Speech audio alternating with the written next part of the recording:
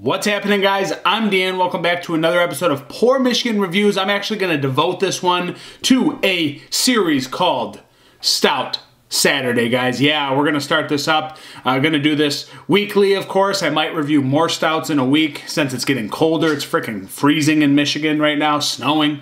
But we're going to try to do a big barrel-aged stout, if possible, every Saturday for you guys. So today, it's going to be Delusion from Greenbush Brewery, guys, or Greenbush Brewing Co., if you will.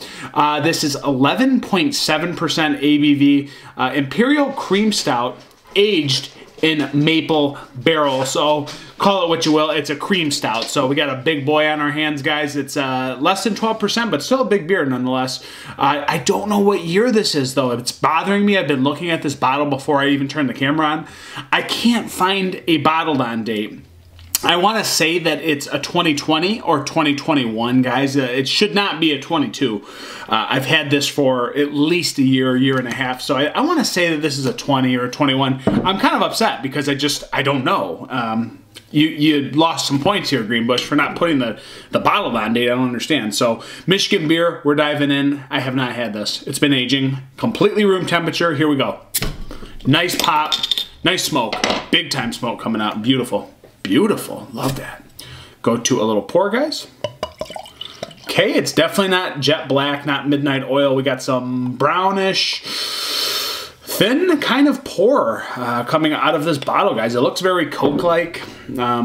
Tan head that's dissipating fairly quickly. A little bit of mocha burnt char in there. But otherwise, generically tan. But again, it wasn't a thick, crazy, dark pour like I'm accustomed to seeing. But then again, I guess it's a cream stout. Not exactly what we'd call an imperial stout to other degrees. A little bit of like muddy waters in there, a little brown mud. Head's hanging on though, so let's go to an aroma. Ooh. Definitely sweet, dark fruits. Raisin, char barrel. A little bit of chocolate. A little bit of earthy notes. A little dash of like earthy fennel. Raisins.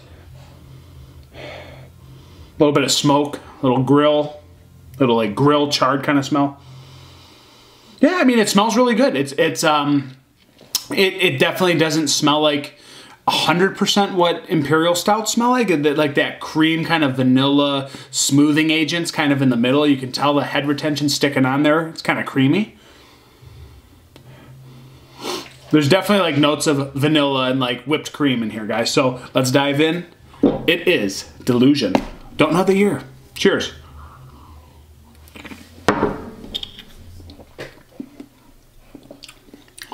Okay. Some nice barrel on the back end. There's definitely like a smooth softness to this like whiskey barrel. I would say there's a little bit of like sweetness. It's like a honey syrupy kind of vibe. So obviously we have those maple barrels kind of showing themselves a little bit. It's a nice little like sweetness that kind of puts some softness on that whiskey barrel, if you will. And I actually don't know what kind of barrel this is. Imperial cream stout in maple barrels. I guess it's not specifying. There's a little bit of earthy kind of peppercorn vibe. I don't know if it's like rye barrel. I could see that. Let me focus that up real quick. Sorry, guys. But I don't know. So there's got this like soft peppercorn kind of vibe, but we got this like vanilla, creamy syrup on the back end that kind of adds to the earthiness on the back end. But it's soft. It's kind of creamy and delicate. One more. Let's go for another one.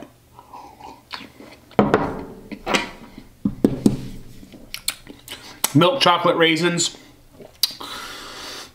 Italian roast coffee, milk chocolate, baker's chocolate, a little bit of like robust malts in here, like porter vibes. But again, that vanilla kind of syrup sweetness, it starts in the front and you get it all the way to the back end, but you get like charred burnt coffee on the back end, like that earthy, bitter, slight fennelly coffee on the back end is how this beer kind of sums itself up, guys. It's good. It's like super smooth. I will say, like being a cream stout, I can tell it's got a nice, delicate, creamy mouthfeel throughout. I don't like my lighting. Man, sorry guys. Got bad lighting apparently going on, and I've been having issues with my camera. Sorry in advance, but you can listen to my voice. Maybe I should do podcasts, only audios. So this is very good. I will say this is aged very well. The whiskey or whatever barrel this is in, it could be rye, I don't know, has a softness to it. Maybe it was more abrasive when it first came out of the bottle, but this is definitely showing some age. It's settled down. It's not that hot. It's very drinkable at complete room temperature, guys. It's quite delicious. Hair thin, it's not very thick or chewy, but sometimes I like that for drinkability, but it's not a blow your mouth out stout, you know, that big, thick darkness, 15%, no. Drinking a lot closer to that 11% than the 12. Just very nice barrel, smoke, char, woody kind of syrup on the back end. I just dig it, man. It's good. More soft coffee, roast, chocolate, milk chocolate. And again, there's like this bitter earthiness on the back end. Certainly, maybe the barrel flexing a little bit. I don't know.